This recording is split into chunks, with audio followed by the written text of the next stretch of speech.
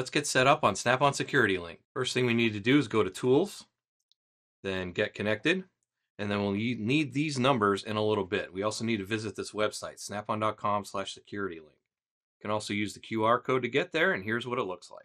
It gives us information as to what we'll need, compatible tools, how to set up for FCA North America, and then also Snap-on Profile. So if we started the Snap-on Profile and create a new account, that will save us some time later.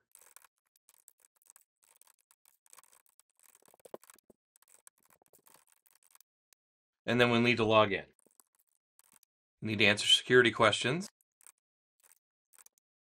And we're in. Verify your information, and then we need to see device management over here to put our device in. So we'll take the information from the Get Connected screen on our device,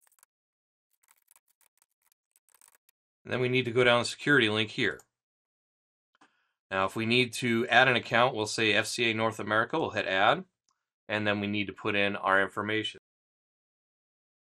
Then we'll add in the shop information, and then we need to supply our AutoAuth credentials. So we put our username and password if we already have one. If we don't have one, we can go to AutoAuth directly from here and register for an account. Once you have a username and password, you can plug it in, and you will be all set up and ready to go.